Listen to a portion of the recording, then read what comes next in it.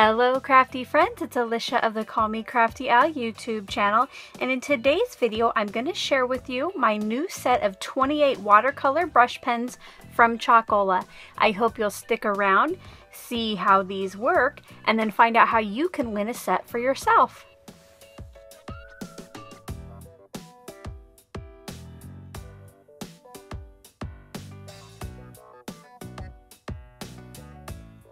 Thank you so much for stopping by today. If this is your first time to my channel, I hope that by the end of this video, you'll be inspired to click on that subscribe button below and maybe even tap on that bell for notifications.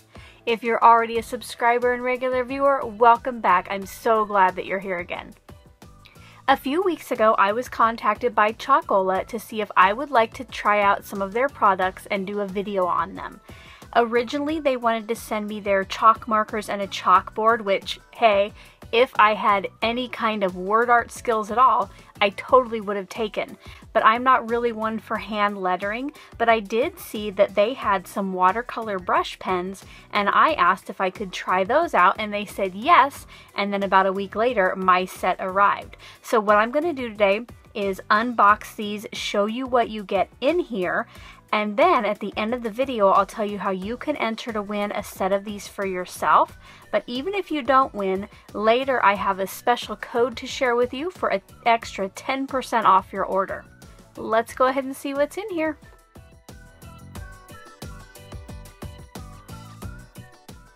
In the box, not only do you get your watercolor brush pens, but you get a pad of 15 sheets of watercolor paper. These are just under 6 inches and a little over 8 inches. It is acid-free cold press watercolor paper. So that was a nice bonus that I didn't know what I was going to get, and I didn't have any actual watercolor paper here, so this was great to get this to be able to try it out. You also get 2 water brush pens. I have already used the smaller one, and it's more of a fine point. And then the second one has more of a wide tip, probably for bigger areas of color. I haven't used this one yet, but I do plan on using it in one of my videos. Now, when you get your set, they might not look quite like this. I did try to put mine together in color families. And if I would flip these around, that might be easier to see, but I tried to do rainbow order, and then I just put the black marker in with this set because that's where it fit. One thing I did notice is that on the back of the box, it has all of the colors listed, but that color is nowhere on the marker. So that's one thing that I would probably change if I could, that if I'm going to make a swatch page, I would probably put a number on these in Sharpie marker and cover it with some Scotch tape, just so if I wanted a specific color, I could go to that marker. Also, when I first got these, I thought, oh, well, that's not much color variety. I bought all of the Clean Color Real Brush markers. I probably bought the largest pack I could find at the time because I thought I needed all those markers. But I will tell you that after using these for a while, you can get so many different shades out of a single marker that a set like this probably would have been better for me to start with, so I wouldn't have been so overwhelmed with colors. But we'll kind of get more into the shading of that in a little bit. What I'm going to do now is show you how they work and blend on different kinds of cardstock. So off camera, I went ahead and cut down some pieces of different cardstocks I have here in my craft room.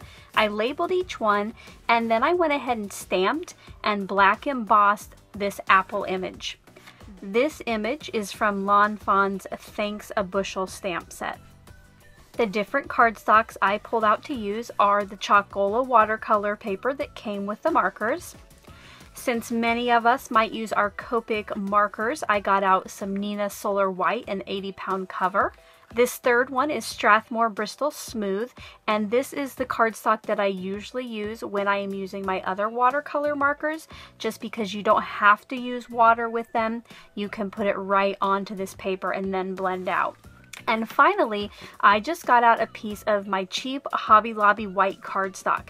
I just want to show you that you can use these markers even if you don't have this other cardstock. I know right now it's kind of hard to get out and get it, and most of us are already going to have what we need in our craft area to be able to use these markers. I went ahead and pulled out some of the Chalkola markers that I'm going to use for this. I have covered my work surface with a cutting board from the Dollar Tree just so I don't ruin my background. And for my palette, I actually just laminated a half sheet of white cardstock. You could always put your watercolor brushes onto a regular palette, a mixed media mat, or even an acrylic stamp block, but I made this with the white background so I could see my colors better, and I had all this stuff right here in my room. I didn't have to go out and buy anything else. Let me go ahead and show you how you can get different shades with one marker. I'm going to start out by using my red, and I'm just going to scribble some here onto my palette or my laminated piece of cardstock, and then I'm going to get out my water brush. You just pick up a little bit. I really don't squeeze the water out at this point since I want it kind of full strength. You'll see here that it gets lighter as you go from left to right. Now if you wanted something darker, you pick up that red again. Go ahead and get your base layer started. I like to let that dry just a little bit, and then I'm going to pick up some more red.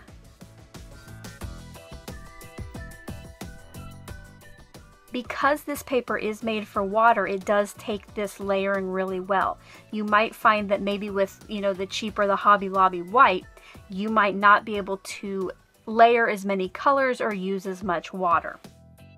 Now, if you think these are too dark or not the correct shade, you can squeeze a little bit of water here, mix it up, and then you have a lighter shade.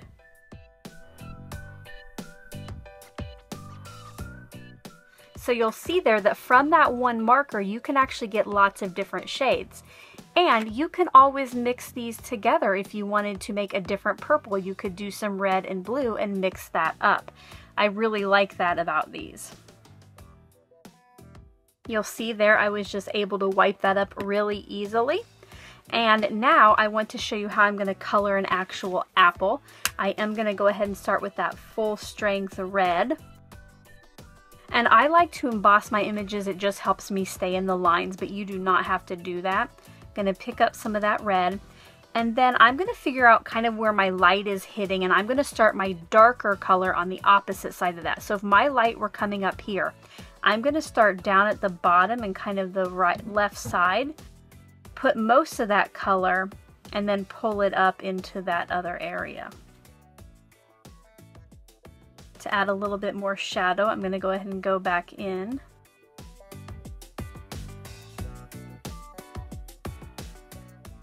I went ahead and just hit that with my heat gun a little bit to dry it so I can layer up even some more there.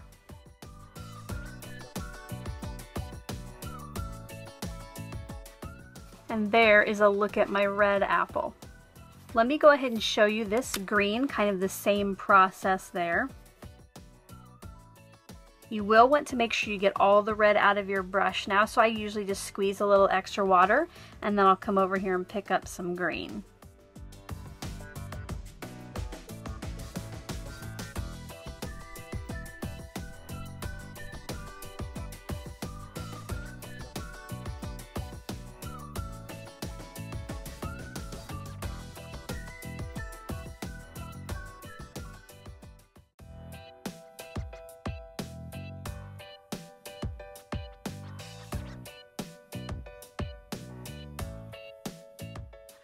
I'm going to go ahead and stop with the watercolor paper for now and show you how it works on the other types of paper.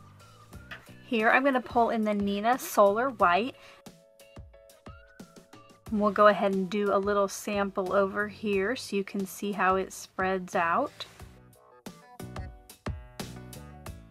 It actually goes on here pretty smoothly. Right now, I'm not going to go ahead and dilute this any to show you a lighter shade because I actually want to go ahead and use it for my image so I don't have to wipe it up and start over. But you'll see here that you can just keep layering that. This is one of the cardstocks, so you're going to have to watch how much water you actually put on the paper. On this one, it did start to pill up a little bit. I probably should have hit that with the heat gun before I layered on that next color.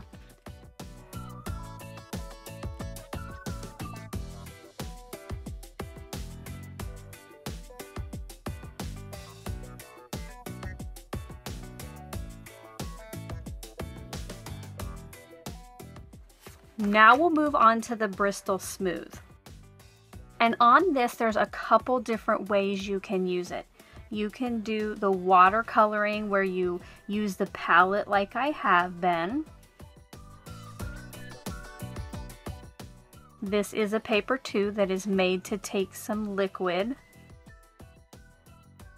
So you can color like that, or you can get your pen and go directly to the apple and blend it. So I would just put my marker where I want the shadows to be. And then I'm going to bring in my water brush to blend that out, and you'll see that it's a nice smooth blend from here. Every once in a while I do want to wipe that brush off.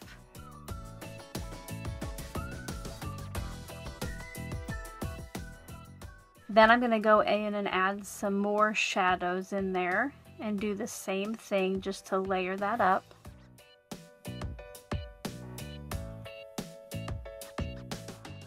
You can see here that using this directly onto the Strathmore Bristol Smooth is a much bolder look. Go ahead and do one with the green as well.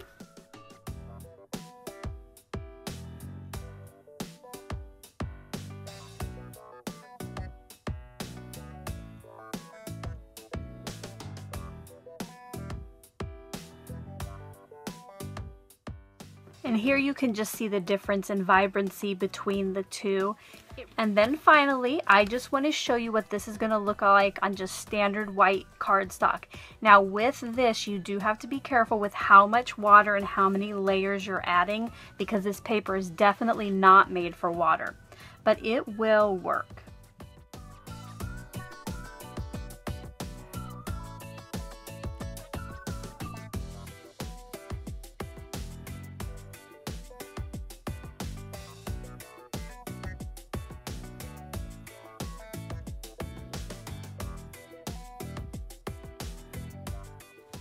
So here is a look at each of the different papers that I used today.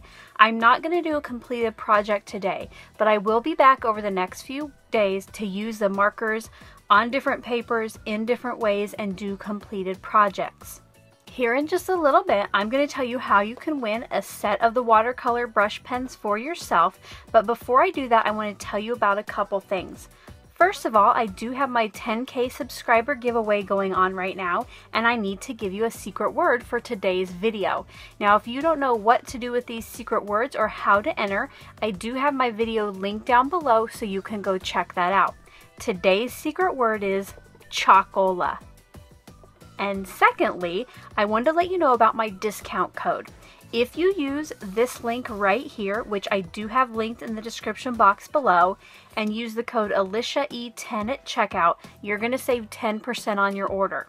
Now, yesterday I tested it out getting one of these shipped to me here in the United States. Right now, the set is on sale. I think it was about $29. I was able to save an additional 10%, and it shipped free to me. So if you can't wait to see if you won the brush pens, or you want to order some of their other products like the chalkboard markers, chalkboards, letter boards, they have acrylic paint, paint markers, paint daubers, lots of other stuff on their website, so I hope you'll check it out. But if you can't wait to find out if you won these, or you want to go ahead and get one of their other products, I would love it if you would use that discount code. Now let me tell you how you could enter to win one of these sets yourself. You do need to be a subscriber to my channel who is 18 years or older. This giveaway is open to residents of the United States, Canada, and the UK. To enter, you'll need to go to the Chalkola YouTube channel, which I do have linked in the description box below, and subscribe to them. Then come back to this video, give it a thumbs up, and leave a comment below with your favorite product from the Chalkola website. I do have it linked below, so you can go check out everything they have. Then you're going to come back here, let me know which product you prefer, and make sure to include the hashtag #EnterMe in your comment so I know that you're interested in the giveaway. Your comment must be left by midnight on Friday, May 15th, and then I'll be back that next week to announce the winner. Don't forget that I'll be back over the next few days to share some processes and some completed projects with you.